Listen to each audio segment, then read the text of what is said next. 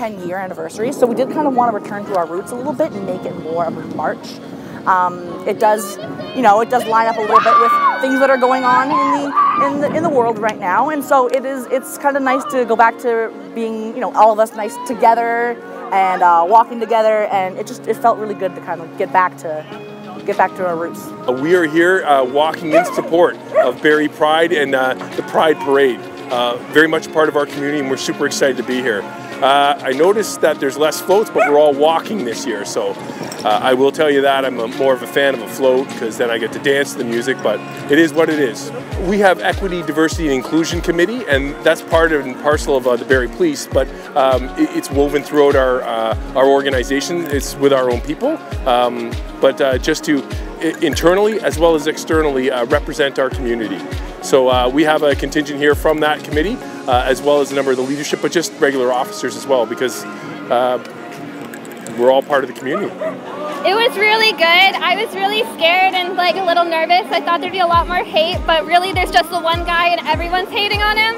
Yeah. And there were so many people cheering us on. We got to go through the parade. It was really amazing. Yeah, it was great. It was really fun. Great.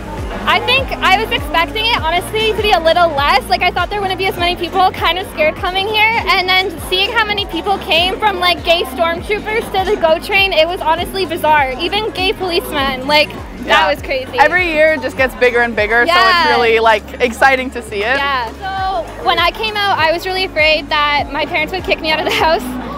Just because they are very religious. They didn't. They're not fully supportive, but they basically were like, you're an adult, you make your own mistakes, you make your own choices, and that's as good as you can get, right? So, yeah. Coming out, I wasn't really scared. I knew my parents were supportive, but it just, the idea of revealing something you've known since you were 4 years old when you're 18 is really scary because you've held it in for so long. So, you know, it's just a nerve-wracking thing, whatever the reason is. Yeah. But yeah, I've had, whether it's like kids I thought I was friends with at school. A lot of it, when you're at school, you experience things at school. I've had people say really awful things, and I'm the kind of person who, like, not fights with them, but I'll argue with them, and I've definitely, you know, stood up to other people. And I think it's really important when you're in like a group situation. You tend to think someone else is going to stand up for you, but you sometimes have to stand up for yourself. Exactly, yeah. Vox is a church that's come out of the evangelical world and is fully affirming and fully inclusive. We've also been involved for more than 12 years with getting Redwood Park communities going and supporting the amazing work they do assisting our homeless neighbors. It's really important to me. I'm a queer pastor. I was one of the first folks in the stream that I was in to come out as queer and then get ordained.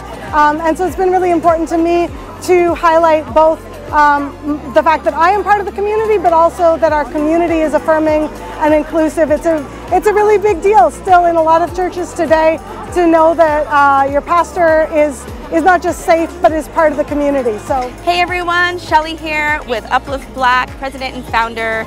So excited to be here for the 2023 Barrie Pride Festival.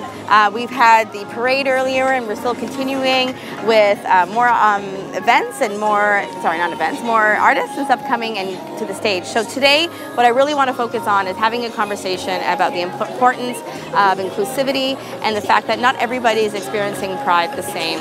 We understand that the trans community is under an incredible amount of attack, not just in the US, but here in Canada, nationwide. We are seeing protests against pride flag raisings, against drag story times, happening in schools and in libraries, and the truth is our youth need the visibility, and they need to know that they can show up and be their most authentic self, because showing up and creating visibility is actually saving lives.